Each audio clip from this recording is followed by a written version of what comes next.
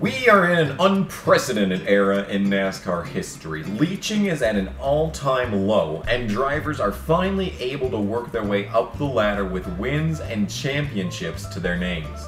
With this new era, lots of really talented young drivers have been able to show why they're racing the cars they're racing, even if they have to bring money to do it. But with this era has also brought into the light some drivers who have finally ran out of excuses, as their peers, teammates, and non-teammates alike have finally begun entering victory lane on a regular basis. They're still completely incapable of even sniffing success. These are the top 5 worst NASCAR drivers currently racing in 2019. We're going to take a look at the top 3 divisions of NASCAR to find the 10 worst drivers currently making laps. There are no restrictions on age, equipment, or level of funding. All that matters is how badly they suck. Let's go. Number 10. Noah Gragson. Starting things off with a kick, ladies and gentlemen, Noah Gragson began his Truck Series career by causing a big one in the Daytona Trucks race on the second lap of said race. From there, it's only been downhill. In 2018, he took the truck that had 2 championships and 15 wins in the previous 3 seasons to get a grand total of 1 win. From there, he was naturally promoted to the Xfinity team that's won the previous 2 championships in the series back-to-back, where he's failed to find victory lane in 29 starts so far. He's got one thing going for him though, and that is that he's actually managed to win in the Truck Series, which is more than almost anyone else on this list can say, which is why he's ranked 10. Yep, there's a whole 9 drivers worse than you are, Noah. Take pride in that. Number 9. Ty Dillon. Ah yes, my old adversary. You know that Plastic Spoon himself would have to appear on this list.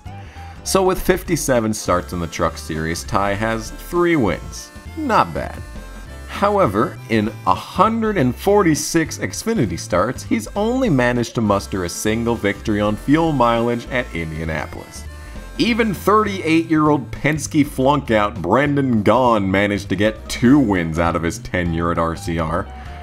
It's not really a bad career at a glance until you take a look at his brother's results in the same equipment. Poor Ty's always going to live in Austin's shadow, which is sad considering that that's not much of a shadow to have to live in. It's like a studio apartment shadow. Both Ty and Austin spent 2 years full-time in RCR trucks, with Austin getting 4 wins to Ty's 3. Not much to discuss here. However, in nearly an equal number of Xfinity starts, Austin has 7 wins to Ty's 1. That's a yikes. Chin up, Ty. At least you can hang your ridiculous-looking cowboy hat on the fact that you're the grandson of Dick Childress, so you never actually need to perform well to have a 20-year-long Cup career. Now get out there and finish 18. Number 8. Anthony Marakovich. Now I know what you're thinking. Who? And I know what else you're thinking. Marakovich is only 22 years old and only has 4 combined starts between trucks and Xfinity. You're probably thinking that I'm being too harsh on the poor kid. But that's because you haven't heard the story of Bristol 2018. Tony was supposed to make his Xfinity debut in the spring Bristol race, but was so horrible that he had to be taken out of the car and his debut was moved to Richmond. Now that's pretty sad. But Tony's barely got any starts to his name, so there's really not much else that can be said for now. Who knows? Maybe he'll stumble his way into a top 20 one of these days and prove us all wrong. But for now, he sits as the 8th worst driver currently in NASCAR. Number 7. Jeffrey Earnhardt. I love Jeffrey and his beard as much as anyone else, but good lord, he shouldn't be anywhere near a race car. In 73 Xfinity starts, he has a grand total of 3 top 10s, all of which came for driving the JGR 18. Ever since reaching the highest level of American stock car racing, all Jeffrey has done is tear up cars and sully the Earnhardt name. Jeffrey has always said that he doesn't want to use his name to get him opportunities in top equipment, which is honorable enough, I guess, but the man couldn't even get a win in K&N with DEI equipment. Sure, this was scorched earth Teresa Earnhardt DEI equipment, but still, Jeffrey needs to take a good long look into the mirror, admire his facial hair, and hang up the helmet. Not to mention that his wreck at Texas ruined Allgaier's race. Number 6. Cody Ware. The Cambridge English Dictionary defines nepotism as the act of using your power or influence to get good jobs or unfair advantages for the members of your own family. I don't think I could write a better summary of Cody Ware's career if I tried. Cody Ware was 20 years old when he attempted to make his first Sprint Cup Series start after a whopping 14 combined Xfinity and Truck Series races at Sonoma, of all places. He, of course, came nowhere near making the event. Ware has since made 13 Cup starts, all for his dad's Cup team that has no justification for existing besides the convoluted charter system. Sure, he's never driven a car that's anywhere near race winning, but it's pretty obvious that if he didn't have the last name that he did, he'd probably be off selling real estate or something. Ware is sure to be around for as long as his dad can afford to pay fabricators, but Ware is pretty low on this list considering how unlikely his prospects for success were to begin with. I mean, the guy's still pretty young. Maybe lightning will somehow manage to strike for Cody Ware someday. Now that we're about halfway through the list, let's run through some honorable mentions before we get to the worst of the worst. It's pretty easy for perennial starting parkers like Mike Harmon, Morgan Shepherd, and Derek Cope to get a bad reputation, considering most of these guys haven't had a single top 10 this millennium. But keep in mind a lot of these guys are out just trying to make a paycheck. And even Harmon had a little bit of success back in the day. Sure, the sun's already shined on the Xfinity starting park mainstays, but I'm glad they're still around. Lots of them are DraftKings locks, all things considered. Annette would have been a lock for this list had I made this video last year, but his 2019 season has been a breakout one, and Annette has solidly locked himself as the 6th or 7th-ish best driver in the Xfinity series. You may have gotten away this time, Michael, but I'll get you in the next one. God, I hate Rhodes. He was a total embarrassment at Junior Motorsports, and was a total embarrassment for his first year at ThorSport. But they kept him and not Rico Abreu for some reason, and he's got 2 very anticlimactic wins to his name. And I guess that's more than most of this list can say.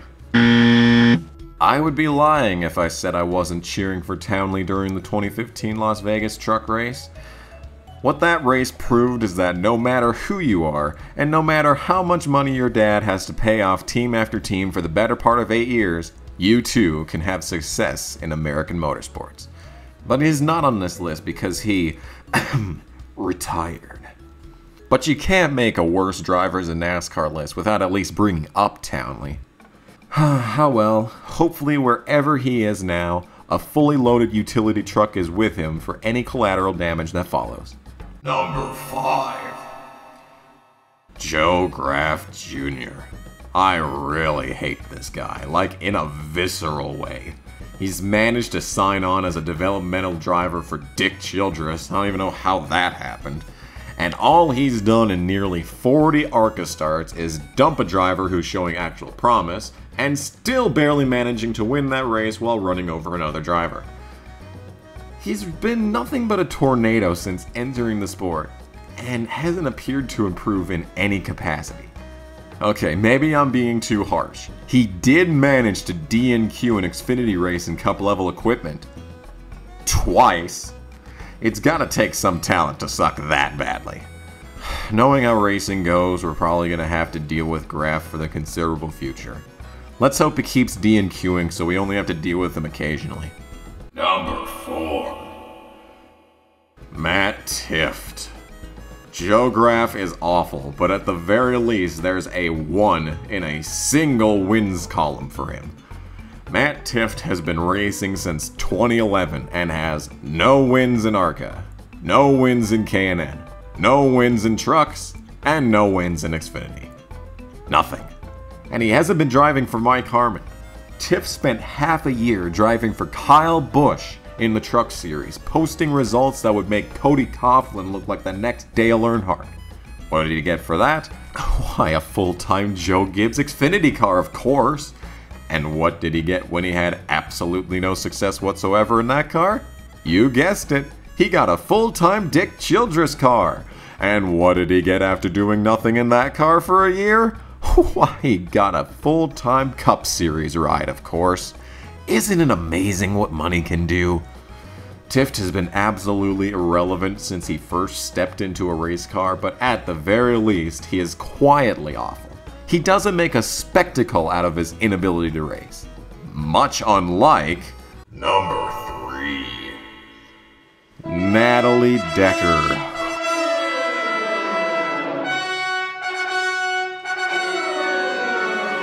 Ooh, doggy, where do we begin here?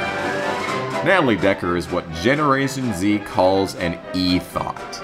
An Instagram sensation that exists only to get lonely men to beg their parents for money to pay for her packaged and labeled bathwater.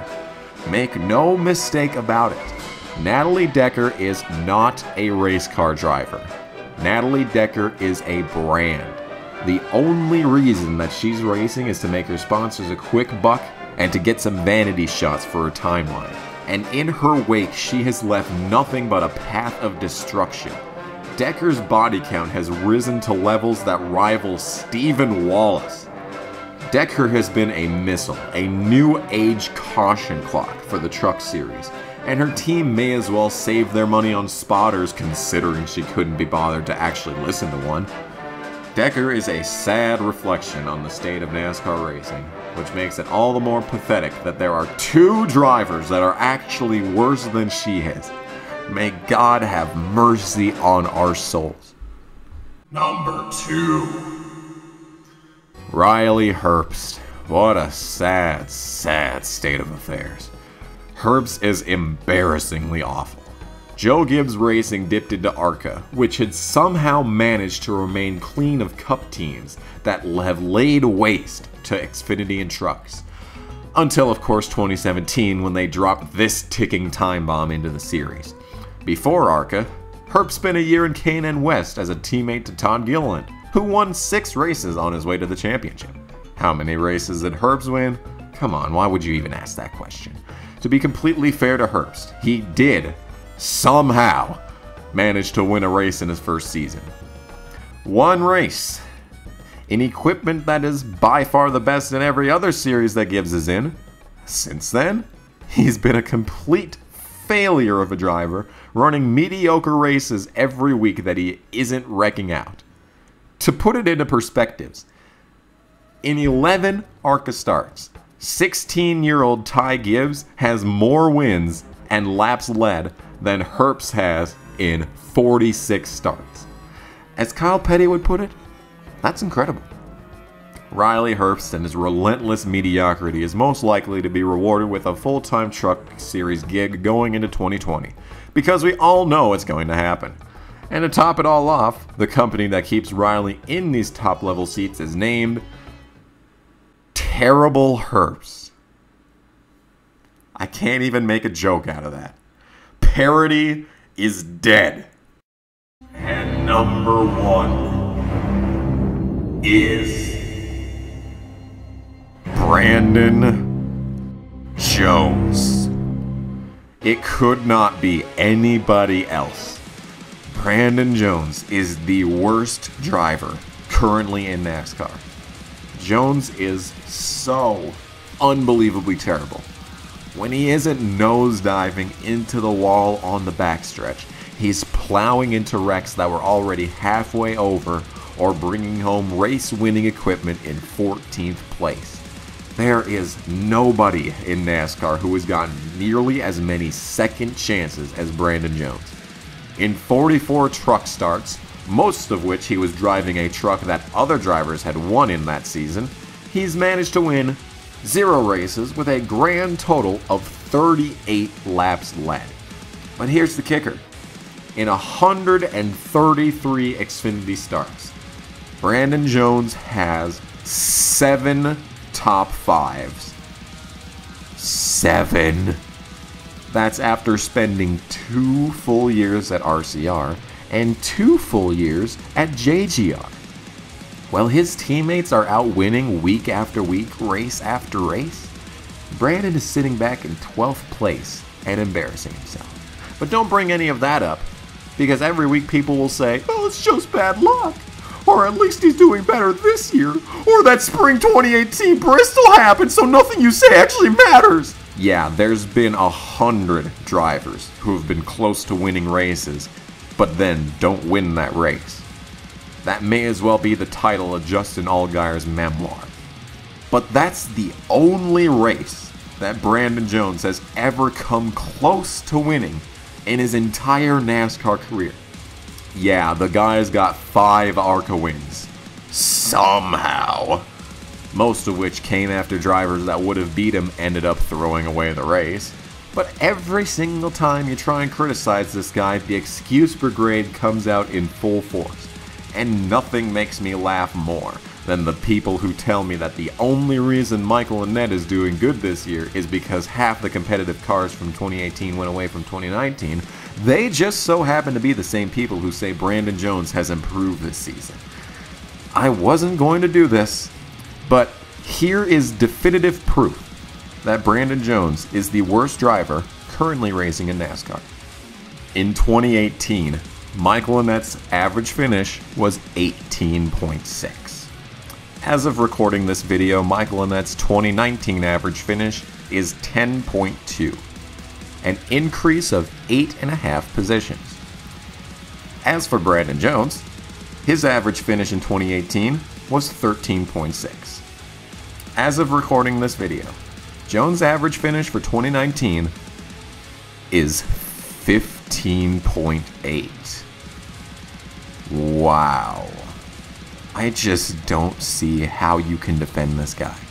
He is the definition of trash. But because of his rich dad, he's going to be around for years to come. Maybe one day all of the teams will pull out of NASCAR and Brandon Jones will finally manage to back into a win in a race with a 6-car field. But until that day comes, if it ever does, Brandon Jones will be remembered for being at one point the worst driver in NASCAR. Thank you all so much for watching this video. This was a video that I've wanted to make for a while but never had the wherewithal to actually do. It was originally going to be a top 5 list, but I decided to try and get as many clicks as possible by doing a top 10 list instead. I guess I really don't know what else to say. If you're not following the Twitter by now, what's wrong with you? I'm also on Instagram if you care. I don't use that much. It's really just for storm chasing at this point. But as far as this video is concerned, thank you all so much for watching, and I'll see you at whatever it is I make next. Bye!